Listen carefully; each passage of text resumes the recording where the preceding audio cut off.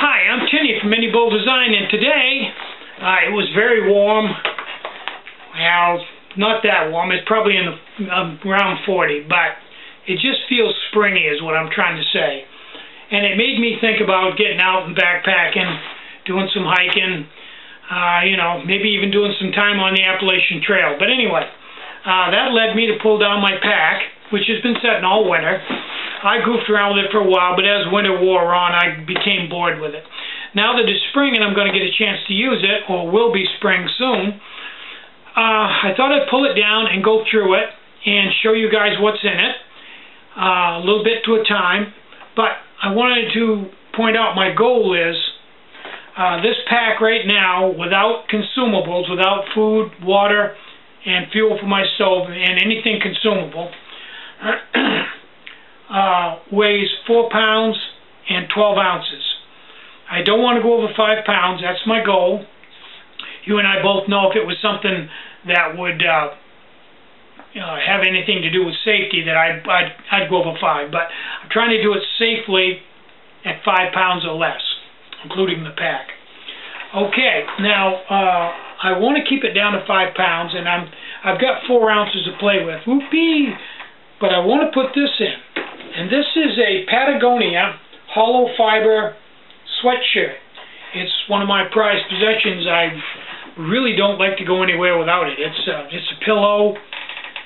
It's really warm. It's got a pouch in the front. You can put your hands. It's a pullover. It's just one of those things I really like. I'd wear it in the hammock at night if it was cool. But if I put it in here right now, I'm going to be 8 ounces over. So I'm trying to find some place in this pack, or places in this pack, where I can shave 8 ounces. That's my goal of this video and all the other videos on this, as well as just reviewing what's in my pack. So, the first thing I did was start to go through it, because I'll be perfectly honest with you, I'd forgotten what was in it. It's just, I'm getting old, my memory's not that good, and I didn't use it that much, so it'd be kind of fun to go through it. And the first thing I noticed was there was something right here. Now this has a big pocket in the back for a lot of stuff, and then it has a small pocket here that appears to be sewn in with something long and thin, like tent poles, I would say. Now, I don't carry a tent, so I'm not going to use that.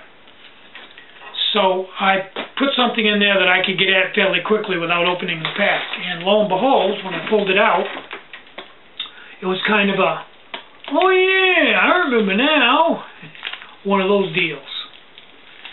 Now, if you look in here, you can see there's a bunch of meds in here, painkillers and everyday medication.